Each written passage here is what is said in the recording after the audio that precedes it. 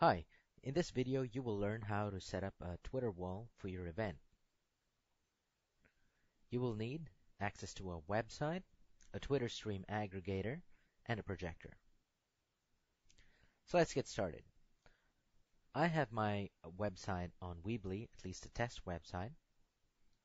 So I need to be able to get at the back end of the website because with the Twitter stream aggregator, I actually need a place to embed some HTML. So here's a test website. And in my case, all I have to do is simply drag and drop an element to embed some custom HTML. So I have this area ready, and what the public actually sees is a page that looks somewhat like this.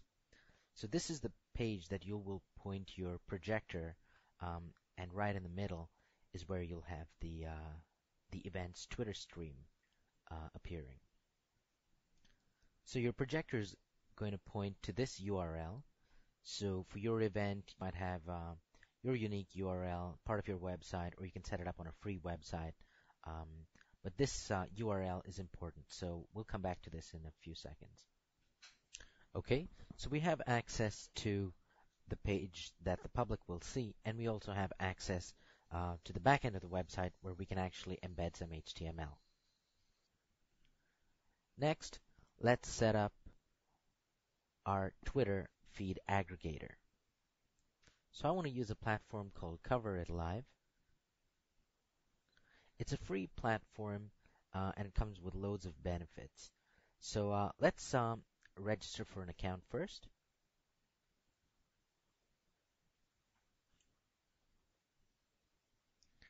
And just fill a very short registration form.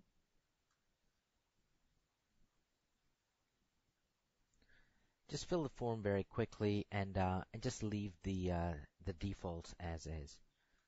As soon as you enter the CAPTCHA, hit I accept, I've read the terms and conditions, and register.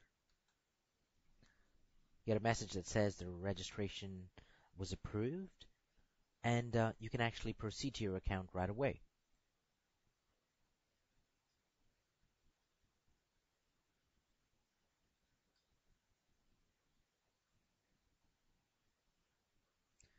So when you go to your account for the first time, Cover It Live asks you to pick from one of two products, or at least one of two options. So I build and run Cover It Live events, hit continue, and now you have the option to select one of two types of products. One is the Cover It Live Premium, or the other one is the Cover It Live Basic. The Cover It Live Basic works very well, and especially if you're a nonprofit, this is the way to go. It's free of cost, and there are no ads as well, so it's a very good platform. So I'm going to choose I want Cover It Live Basic, and I'm going to hit continue. You're able to upgrade the membership at any time. So I won't go into that right now. So just click My Account, and now you're on the Cover It Live dashboard. You may get a pop-up or two for the first few times, but you can ignore that. So on the left-hand side of the Cover It Live dashboard, you'll see a link that says Add New. So basically, you're adding a new event. Hit that, and there's a very short form, a sort of a wizard that takes you through setting up the Twitter feed. So I'll just go into that right now. First, enter the event's name. So and then the location of the event, and the location here refers to basically the URL. So in our case, it's the page that the public is actually going to see, which is this page, right? So I'm going to grab this URL and add this right into the wizard. So there are a few mandatory fields. The category is mandatory, so just I'm going to select education. Your event might have something else. The date, I'm just going to leave this today, but if the event is sometime in the future, you can actually future date it right here. The time zone, time, and so on and so forth. And just hit next.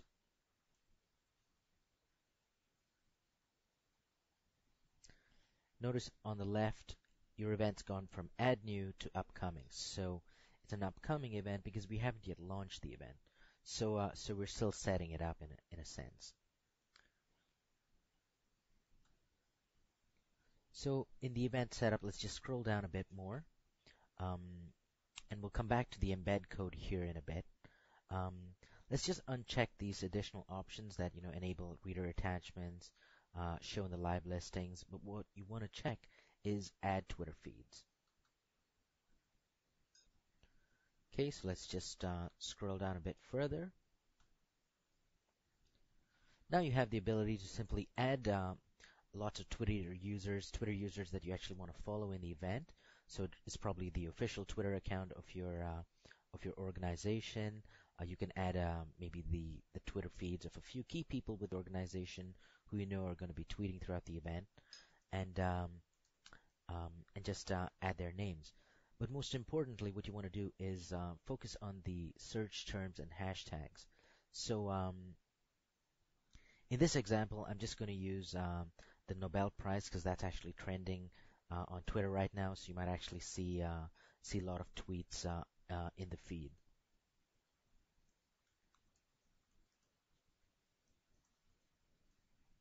So I'm going to add that in, and you can add various sort of versions of this, right? So Nobel Peace Prize. I'm going to put that in quotes. So that string uh, is what is pulled right into the aggregator. And you can just add the hashtag of your event.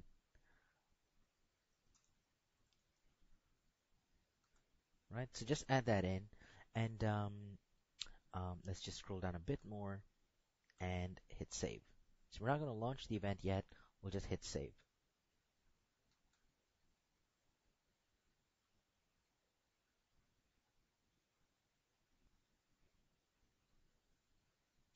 All right. So now your event, um, it's part of the upcoming events, and at any time you can hit launch event now, and it'll bring a ticker right in the front, and then you'll be able to moderate the Twitter conversation in a way. But what I want to first do is I want to actually embed this ticker onto my website. So I'm just going to hover over these icons here, and on the third one at the present time, it says post to site. So I'm just going to click that, and what happens is you get an embed code, right? So I'm going to copy this and take this back to the website, at least to the back end of the website. So in a place where I have click here to embed some HTML, I'm just going to drop this in, um, maybe center the widget, and hit save. So in my case here, it's simply publish.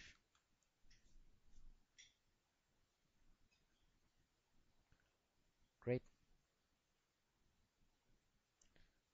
So let's have a look at what the public actually sees.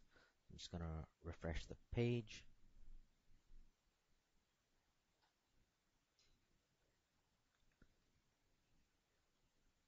So in the middle, we have the Twitter stream of the event. So we haven't yet launched it, but this is what you want your projector to point to. Of course, you can sort of adjust the width of the widget basically, so you can make it much broader. And if it's broadcast on a big enough projector, people in your event, whoever's attending, they'll be able to see what everybody else is talking about. So let's go back to Cover It Live and launch the event. So it says launch event now, and I'm going to hit launch.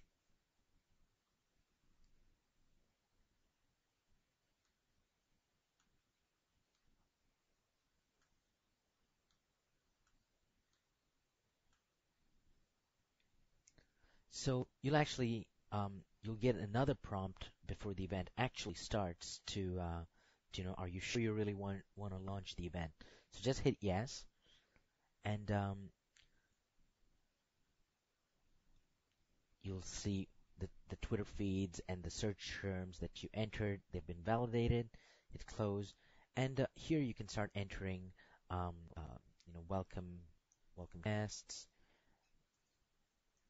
and any other information that's pertinent for the audience to see, right? So that's going to pop up here, and as tweets start emerging from your event or conference, uh, it starts coming right into this Twitter feed.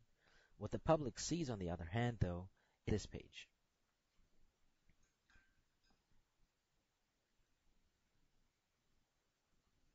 Oops, that was my email.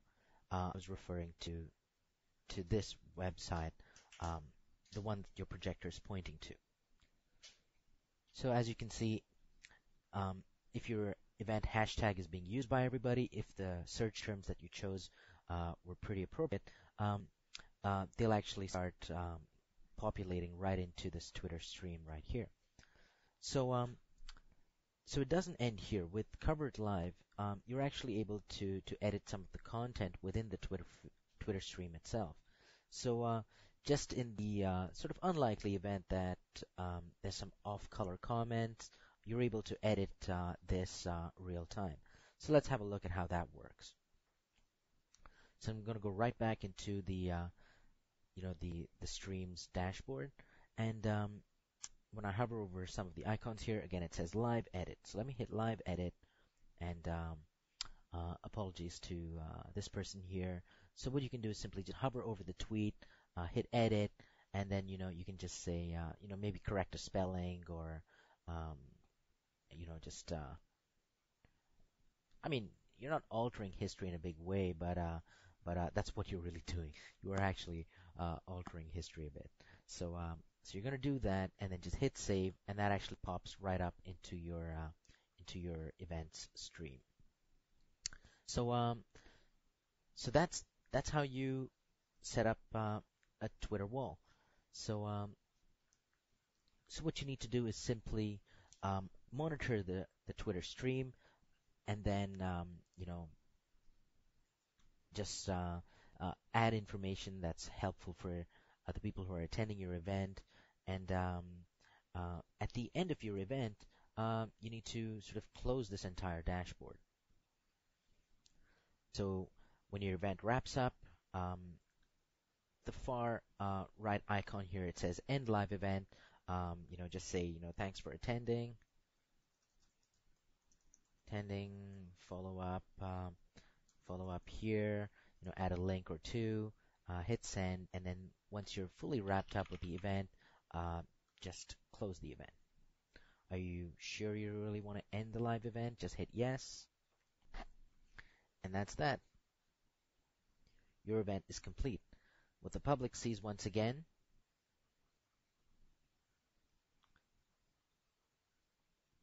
is right here. So it says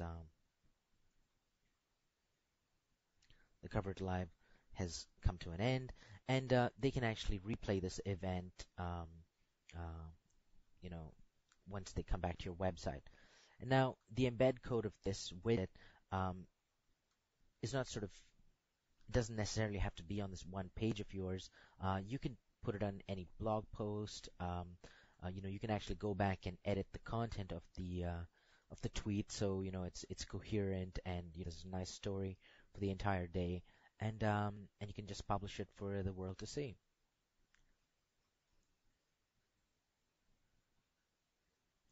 So there you have it. That's how you set up a Twitter wall for your event. Oh, the last note is just make sure your projector is actually um, sort of as many projectors as you have.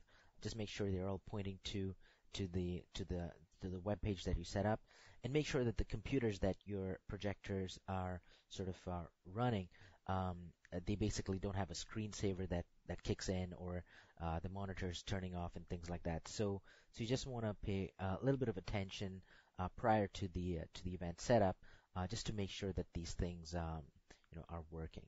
Um, there you have it. If you have any questions, just leave them in the comments and I'll try and get back. Thanks for watching.